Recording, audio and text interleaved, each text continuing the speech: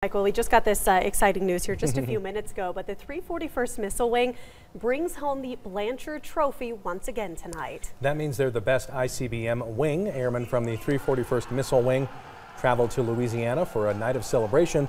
The Global Strike Challenge score postings were held at Barksdale Air Force Base. Malmstrom swept the Security Forces category, receiving the Best Tactic Team and Best Firing Team awards. The 40th Helicopter Squadron won the Borland Trophy, and the 12th Missile Squadron won the Neary and Linhard trophies. For 6 months, these airmen traveled to different bases to compete to find out who is the best of the best in Global Strike Command. Congratulations.